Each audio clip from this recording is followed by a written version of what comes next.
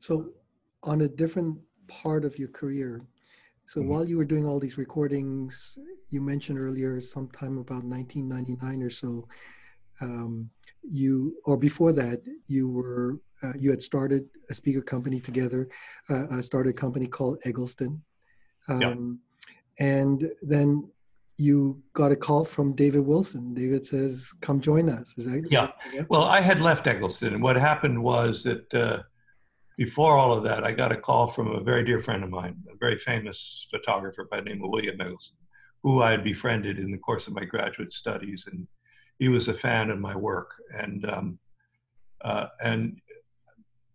he's now 80, but still with us, thank God. But anyway, William called me and said that my son makes loudspeakers. Would you do me the honor of having him come down and listen to them? I said, of course I will, I mean, good Lord. I mean, how could I deny him that when I, who he knew nothing about, sat through hours of looking at my portfolio and critiquing it and paying honor to my work? How am I not going to say that?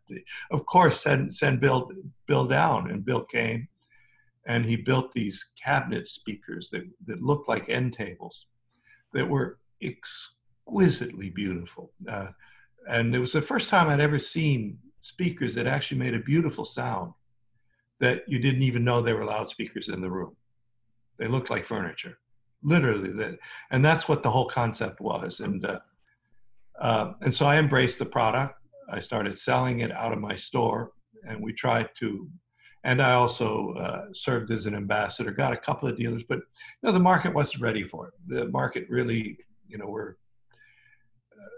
if somebody did that again today, I suspect that it could be successful. If you did it really beautifully and really focused on the voicing. And Bill has a gift. He has a gift for sound. He also has a gift for photography, and he's currently my editor of my photography now, as he is of his father's photography. Anyway, and we're still very, very, very dear friends 20, 30 years later. Then I left Sound Components, and William was just then getting serious about revamping the company and starting it up in a different format, building a speaker that's more traditional. And he developed a speaker called the Andra, which I became involved with. And I needed a job, I needed an income, and we worked together. I helped them market it. I got the Andra into some very key dealers in the United States, got some very good press for it. And this precedes the company that is now known as EgglestoneWorks. This is William Eggleston Loudspeakers. Then we ran into some financial difficulties, as often happens.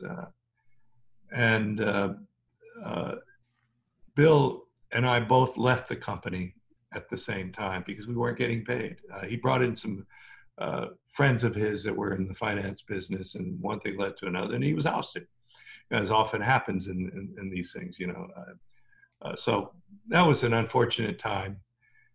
And I then joined up with Mark for an ill-fated adventure, Mark Levinson, for an ill-fated adventure with a company called Cello. And that didn't last very long. Then I get a call from Dave Wilson. This is 98, 99. And Dave said, I want you to come up. I want you to hear something. And as it happened, he had a then brand new pair of Watt Puppy 6s. And he happened to have a pair of Andras there side by side. And he invited me to set up the Andras, do the best that I could. And then he set up the Watt Puppy 6s. And we did a comparison. And bottom line is the Watt Puppy 6s had more bass, had more clarity, had better imaging. They were just simply better. And as the old saying goes, if you can't beat them, join them. And he offered me a job, and that's where I've been ever since. So you were saying about the Watt Puppy 6 being better? It was, and it was a magical speaker. And it was also, in my view, the start of a renaissance for Dave with the company in terms of the sound. And things just, ever since that Watt Puppy 6, which was the first Watt Puppy format speaker that had deep and extended bass, which balanced out the spectrum in a very beautiful and musical way. And that, of course, was followed by the Watt Puppy 7 years later, and then the whole host of things to the present point where we are now with you know, the Wham, the XVX, and the Alex, and the Alexia 2s, which you see behind me here, and a variety of other models that we have that are utterly spectacular.